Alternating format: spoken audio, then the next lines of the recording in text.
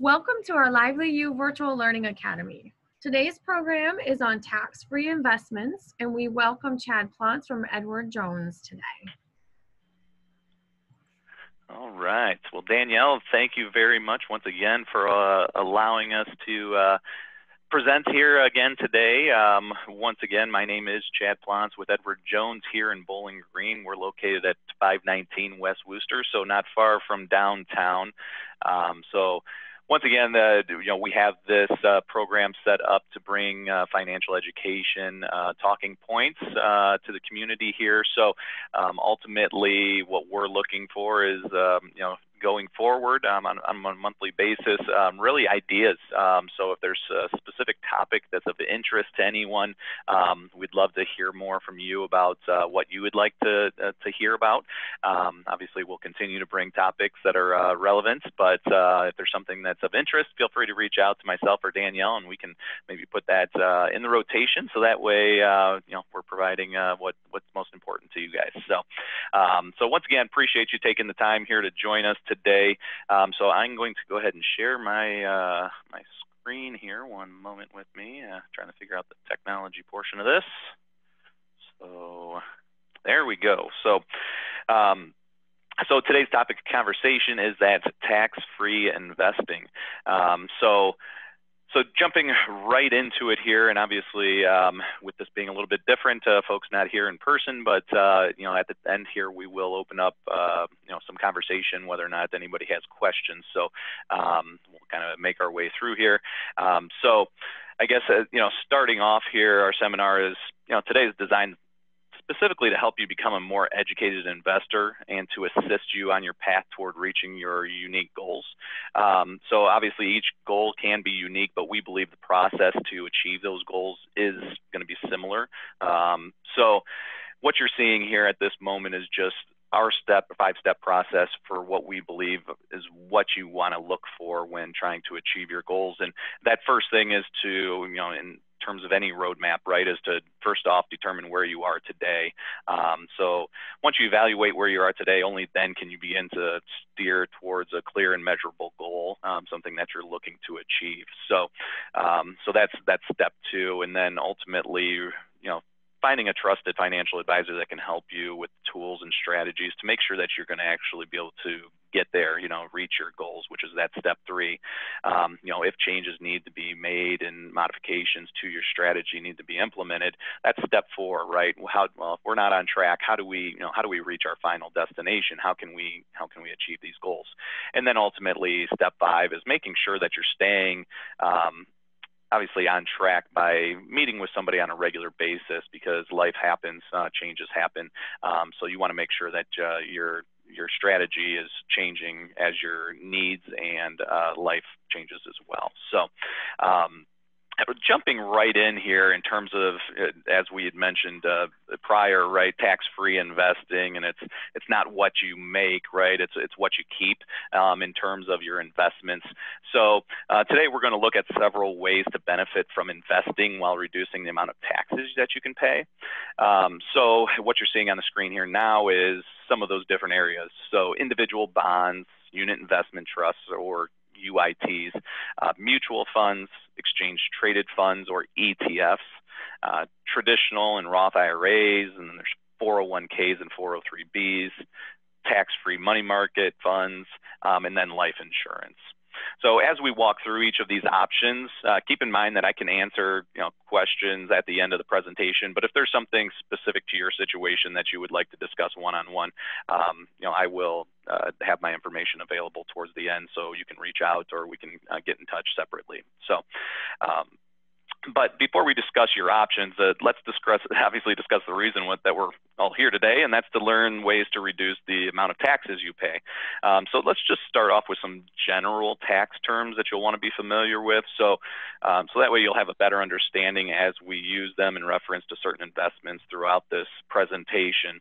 But the first slide here you're seeing is if an investment is tax exempt, right? What does tax exempt mean? It means you don't have to pay federal taxes on it. And even in some cases, it does include state taxes as well. So the term is often interchangeable with, tax-free, tax-exempt, so much in the way the same thing. So most muni bonds, or what they call municipal bonds, are eligible for tax-exempt status. So because they are sold to benefit large community-based projects such as airports or schools or hospitals, even public transportation. Keep in mind, though, that if you hear the term municipal bond, there is potential that they're not going to be tax-free. There are taxable municipal bonds out there. But for the purpose of this presentation, we'll be just discussing tax-free municipal bonds. Just wanted to make that clarification. So the tax benefits of muni bonds, or municipal bonds, you'll hear me saying muni, short for municipal bonds throughout, include tax-free interest that's generated from your bonds, and the possibility that you could just pay lower taxes based on having a muni bond. So you may be wondering, okay, well, why, right? State and local governments are usually able to borrow money at lower rates than those available to the public, which saves taxpayers money. So municipal bonds aren't, they're not always appropriate for everyone. There is an important trade-off that you definitely want to consider. And because these bonds pay tax-free interest, the rates that they offer are usually lower than the rates on taxable bonds of similar quality and maturity. So it's important to look at the rates available and at your own tax situation, of course, to determine how many, if any, of your investment dollars should be invested in muni or municipal bonds. So this form here may look familiar to you. If not, what this form is here is the IRS Form 1040, which is where you report your federal income taxes. So as you can see here, line 8A is for taxable interest income. So line 8B is where you enter your tax-exempt interest income, or interest that is tax-free. So this is important, obviously, because the more income that you can move from line 8A to line 8B, that just means that's more of your hard-earned money that's going to be staying in your pocket. So once again, that might be a form that you're familiar with. If not, your tax professional is definitely well aware of this form. So so you can move those from line 8A to 8B in a number of ways, and you can do that by purchasing certain types of investments. So some of those include muni bonds, which we've said multiple times now, and tax advantage mutual funds, or ETFs, and unit trusts. Another way, a retirement account such as an individual account, or individual retirement account, which is an IRA, or a 401k or a 403b through your employer. So all of these help reduce the amount of taxable income you can earn. So I'm not sure how many people have heard the phrase Tax Freedom Day. So Tax Freedom Day is the day, according to the Tax Foundation, on which most Americans' year-to-date earnings are enough to cover their federal income tax bills. So in recent years, Tax Freedom Day has usually occurred, mid to late April. In other words, most Americans spend more than 4 months of the year, from January through Tax Freedom Day, working just to pay taxes. So why all this fuss about taxable versus tax-free? Well, does it really make that much of a difference? Obviously, you can be the judge of that going forward here. So the tax-free versus taxable comparison. Well, so this is a good illustration that you're seeing on the screen now of how you can keep more money, or more of your own money, by investing in comparable tax-free versus taxable investments. So I guess, for example, look at how much an investor earns on $100,000 of taxable investment, right? If they yield or return 5% in 1 year after taxes, well, in this scenario, right, if she is in the 24% tax bracket, well, 5% on the 100,000, well, she's going to pay $1,200 in taxes based on a 24% tax bracket, which keeps about $3,800 of her yield of her return in her pocket. Well, an investor that's in the 37% tax bracket, as you can see there, well, they're going to pay $1,850 in taxes, and they're only going to be keeping the $3,150. So in comparison, if that same investor was to choose instead to invest that same $100,000 in a tax-free investment, which was only yielding 4% instead of 5%, such as a muni bond, well, she would pay $0 in federal taxes, keeping the full $4,000. So even though the rate is lower, she actually keeps more because she doesn't pay federal taxes on the investment. So this concept is actually called tax equivalent yield, and we'll talk more about that in just a moment here. So, but the next thing I want to show you here, and I'm not sure how many folks know exactly what tax bracket they are in. If you do know the tax bracket that you're in, you can actually find that tax bracket on this table. And this is actually going to show you the rate your taxable bonds would need to match that of a lower tax-free bond. Again, this is known as a tax equivalent yield. So municipal bond interest is also exempt from the 3.8% affordable care investment tax. So therefore, this tax is included, that tax is included when we're talking about the marginal tax rate when calculating taxable equivalent yields. So once again, this is just giving you the comparison of, okay, well, if I'm investing in a taxable bond, which my returns are taxable, versus the yield on a tax-free bond. So it's just showing you those comparables. So keep in mind that most municipal bonds are exempt from federal income taxes. Now, if the bond issuer, the person issuing the bond that you're purchasing, is from your state, the interest may also be exempt from state taxes as well. So additional benefit there.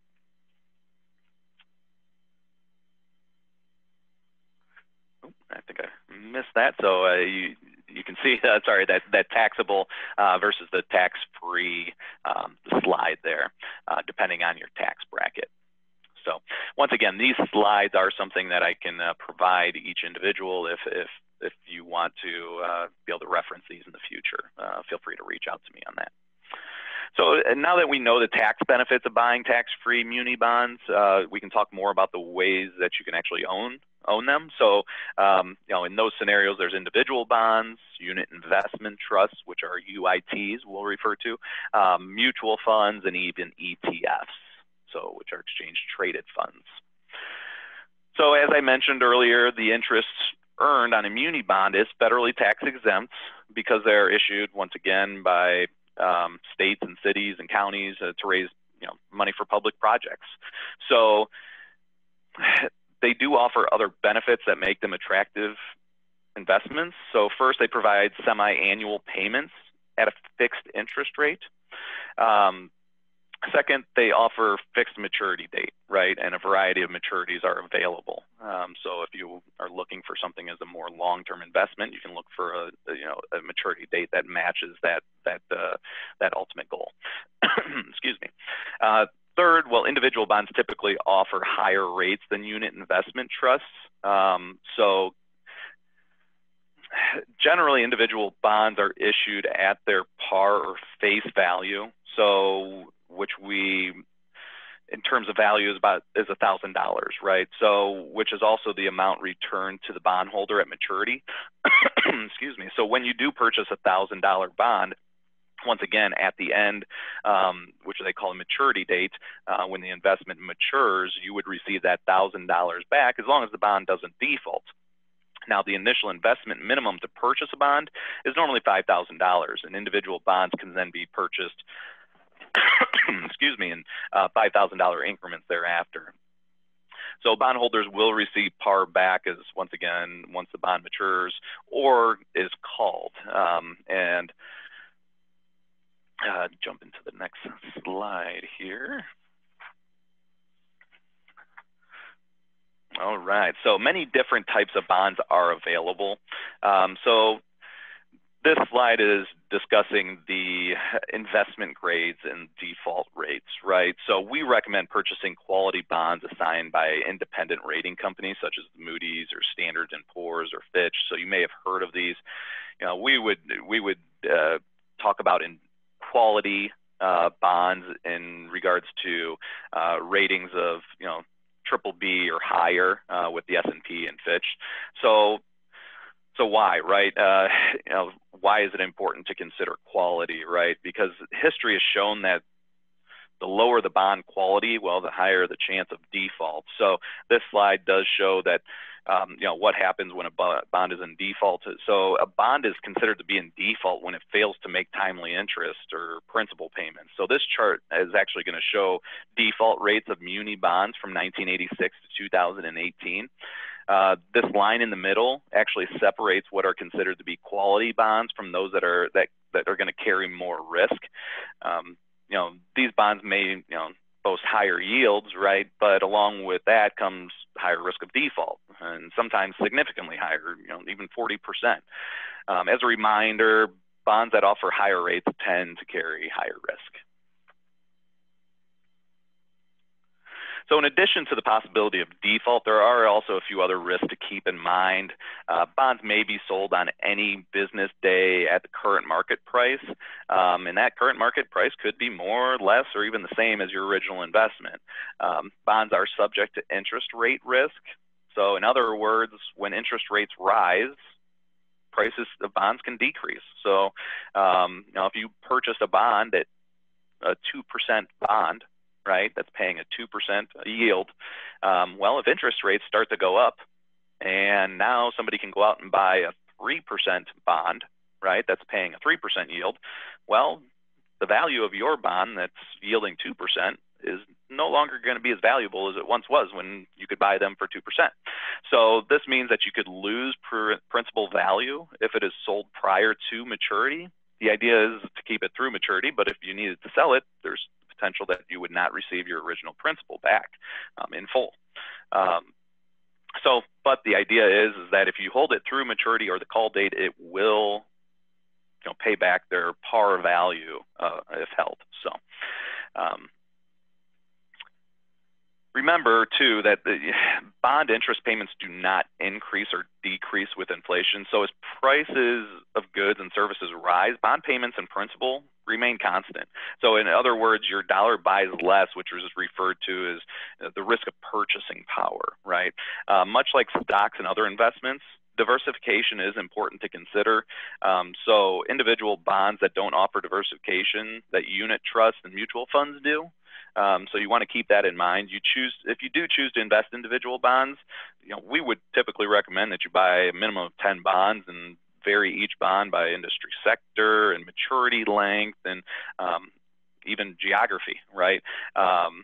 So last, in case of muni bonds, many are often callable. So this is an important detail.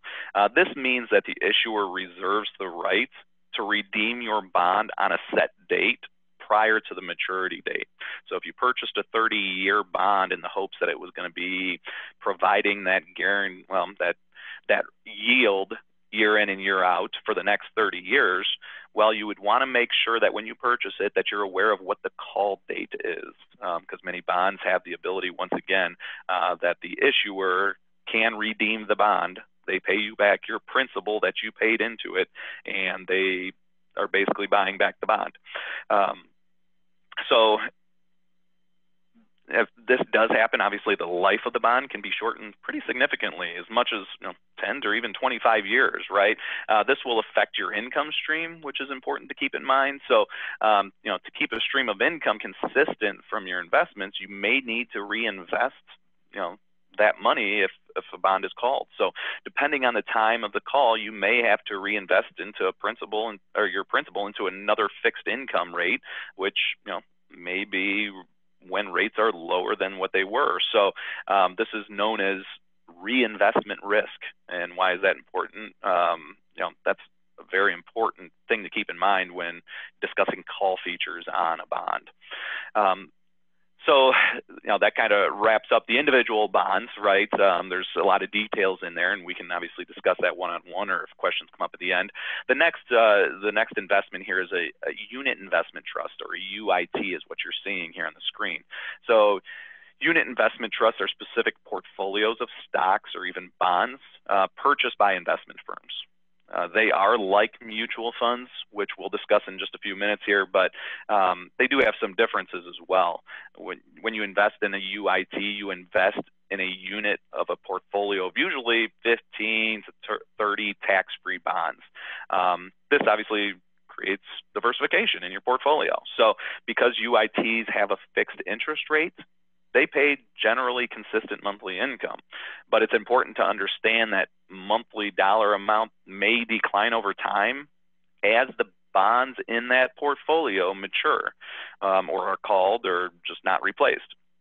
So UITs hold bonds with a variety of maturities. So the portfolio within the UIT is professionally selected and monitored for quality assurance. However, it's not managed by anyone, much like mutual funds are. So the minimum investment in a UIT is typically less than an individual bond. It's normally $1,000 is the minimum investment, and it may be sold on any business day at the current market price, which may be, once again, more or less or even the same as your original investment. So with UITs, investors receive some principal back as each bond inside the portfolio matures. So once again, you're looking at a scenario where your income stream can be lower as time goes on. So because there's diversification, though, you may be thinking, okay, well, maybe I can be getting higher yields and go with maybe some less quality bonds, right? Well, we would still say that no, you don't want it. Just because you have diversification doesn't necessarily mean that you should be looking at higher risk bonds at that point or lower grade bonds. So we would recommend you choose UITs that hold quality investment grade bonds. Once again, BBB or higher. So the benefits, right? So that next here is the risks. So in addition to some of the risks associated with individual bonds, once again, UITs carry some additional risks. So first of all, UIT may be sold on any business day. So we had discussed this, the idea that, well, if it's trading during the day, that you have the ability, if you were to sell it, that it could return lesser value based on the day than what your initial premium was. So second, UITs with bonds are subject to the same interest rate risk we discussed in individual bonds, right? So that doesn't change either. But when it comes to taxation, the income from bonds inside muni UITs is generally expected to be exempt from federal tax, but the activity inside the trust can cause you to receive taxable distributions or have your income reclassified on your tax documents. So when looking at UITs, it's definitely recommended that you sit down with a professional to go through the specifics of them. And the next slide here. Also remember that individual bond payments do not increase with inflation. So UITs with bonds are subject to the same purchasing power risk we discussed earlier as well. Last, it's important to understand that when bonds in the trust are called or mature or sold, principal will be returned as it goes, right?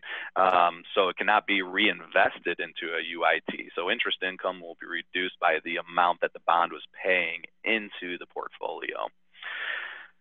So that's, once again, UITs, unit investment trusts. The next portion here is mutual funds. So let's look at our third way here. With a mutual fund, you automatically own a diversified portfolio with typically even a larger array of bonds. So it could be 30 to well over 100 bonds. So it's, once again, instant diversification. But keep in mind, though, the diversification does not guarantee guarantee a profit or protect you against any type of loss.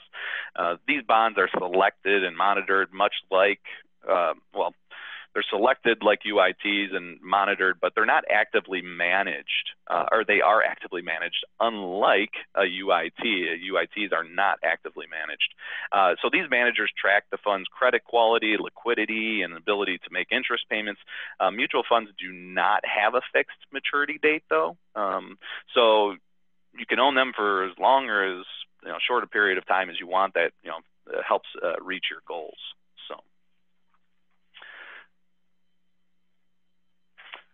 So the initial investment for mutual funds, that's another portion of this. If you recall, the individual bonds are $5,000, UITs are 1,000. Well, the initial investment on mutual funds is quite a bit lower, right? There's some investments mutual funds that you can get into for as little as $250 to get started. So keeping in mind you'll receive monthly payments which you can reinvest to benefit from compounding, right? The power of compounding. If investment objectives change, though, many bond funds allow investors to move shares into another fund within the same fund family, which is another detail that we could speak more in depth about. You don't incur additional costs when you exchange within one fund family with mutual funds. So now let's look at. Okay, so let's look at our final way to own a muni bond, and that's through ETFs. So ETFs are passive investments, and those are designed to just track the performance of an index, and that's by selecting securities to replicate that index. So as a result, they can provide broad exposure to asset classes for additional portfolio diversification. But keep in mind, though, that diversification, once again, does not guarantee any type of profit or protect against loss. So like mutual funds, ETFs don't have that fixed maturity date that an individual bond would have, so you can own them as long as you want. Because ETFs are passive investments, they have lower expenses than mutual funds or UITs, but they're also, because they're passive, they're not going to outperform the index, right? The idea is just to mirror an index, which mutual funds are there to, once again, because they're managed, are there to outperform an index. So, so once again, unlike mutual funds, though, they do trade on an exchange, so their price changes throughout the day, much like a stock would, as opposed to a mutual fund that their value is locked in at the close of the market each day. So, all right. So mutual fund risks, right? Let's go to. Yeah. So when we talk about the risks of mutual funds and ETFs, they're fairly similar, but since a municipal bond fund is made up of a number of individual and municipal bonds, it is subject to some of the same additional risks as individual-owned muni bonds. The rate of return will fluctuate along with interest rates, so your income will be inconsistent. That's one of the things about muni bonds, or I'm sorry, mutual fund munis. They may be sold on any business day at the current market price, which may be more than or less, once again, than your original investment.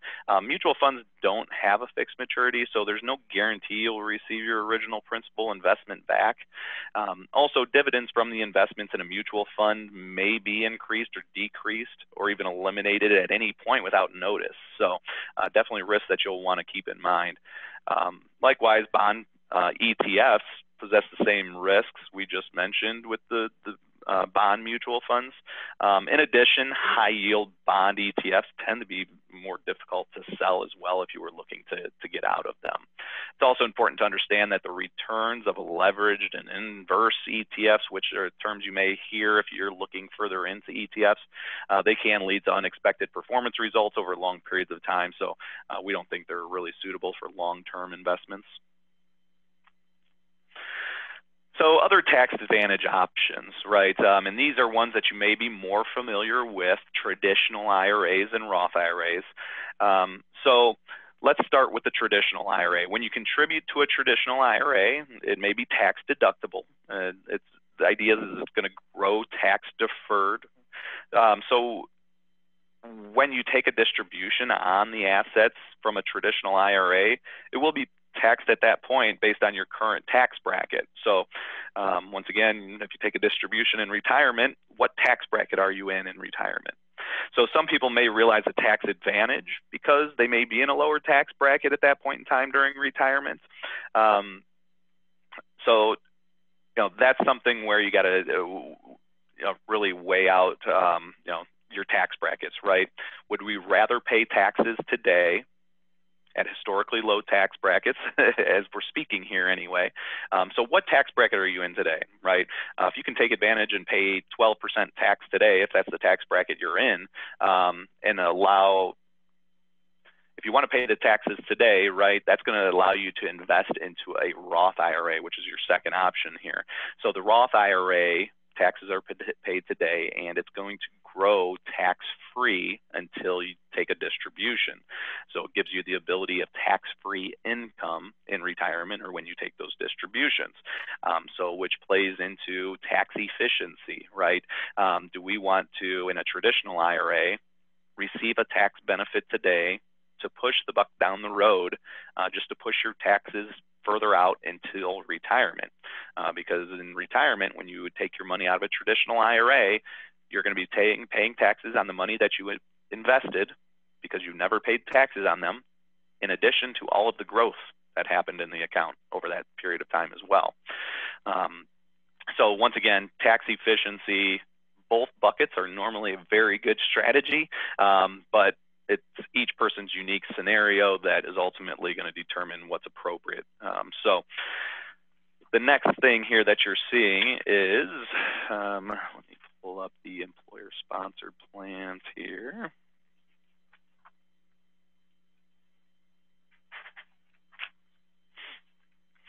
All right, so employer-sponsored plans.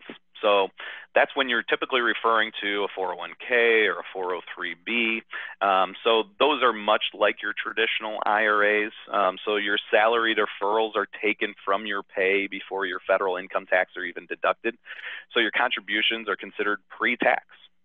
So like a traditional IRA, like we just discussed, your balance grows tax deferred and taxes are paid when funds are distributed in retirement. You may be in a lower tax bracket when funds are distributed, and that's ultimately the goal. So if your employer makes it available, the other portion that you're seeing here is a Roth 401k or a Roth 403b, which combines some of the most advantageous aspects of both the 401k and the 403b, along with a Roth IRA that can grow tax-free.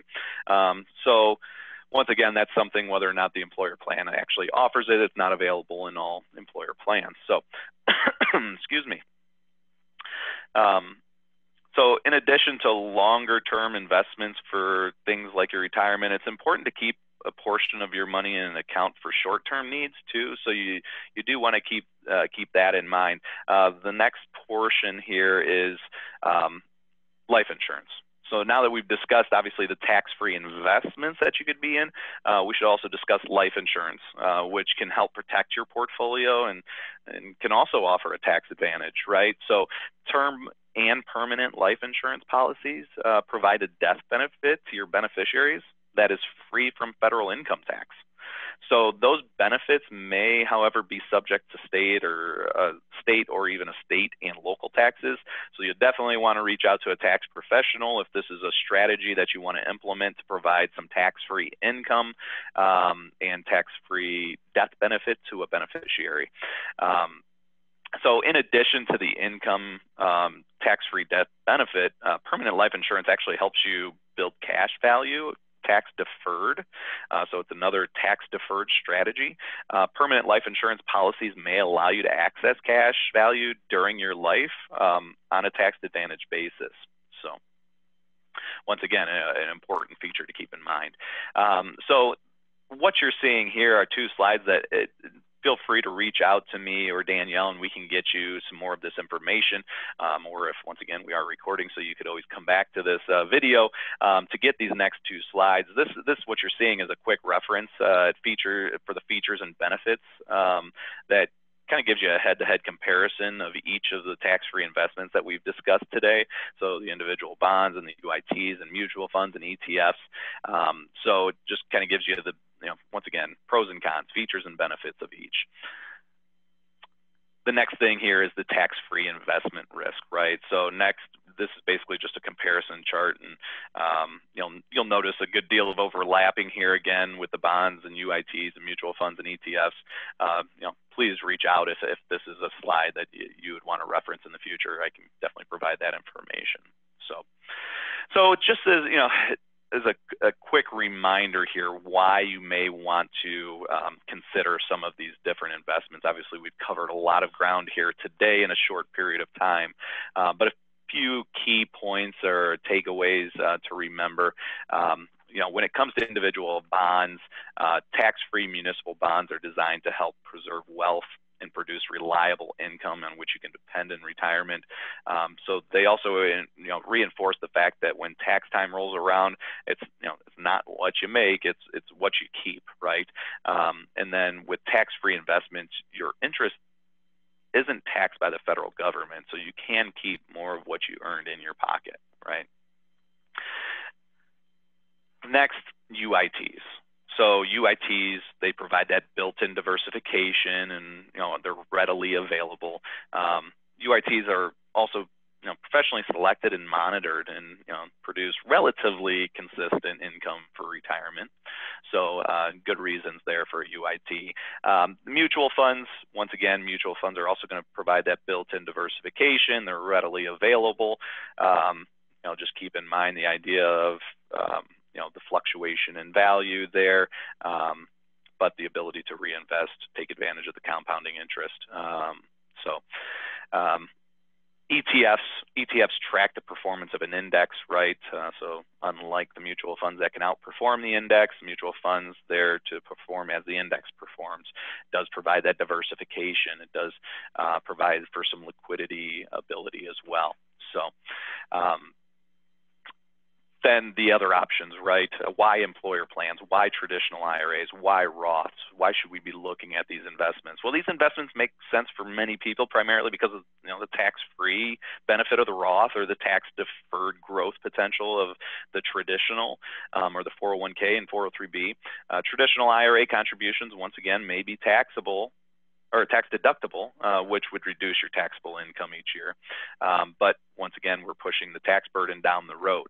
So are we in a better tax bracket now, or are we going to be in a better tax bracket in retirement? Contributions to Roth IRAs are taxed at the time of contribution. So what tax bracket are we in today if we're going to pay those taxes? But keeping in mind, the ultimate benefit is Roths will grow 100% tax-free. So how much of that bucket of money that we want to be 100% tax-free? 401ks and 403bs, employer plans, right, allow you to make pre-tax contributions that are lower, that can lower your taxable income today, right? Once again, tax deferring, pushing the taxes down the road. If an employer plan does allow for that Roth option, always a great option there too. Life insurance, right? Life insurance, I mean, first and foremost, the main reason to purchase life insurance is to protect, your loved ones. So whether you choose term or permanent policy, or a combination of both, or whatever the case may be, life insurance can help replace income and pay off debts for your family and offset potential estate taxes. So it's definitely a unique strategy that many don't think of when we talk about tax efficiencies, but something that's definitely something to consider in a portfolio or a strategy. So once again, this is a lot of information we went over here today, but that's what I had to go over. Obviously, I want to open this back up to any questions you may have. So Danielle, at this point, I'll throw this back to you, and I appreciate you guys taking the time today. Perfect. Thank you so much, Chad. I'm going to stop the recording.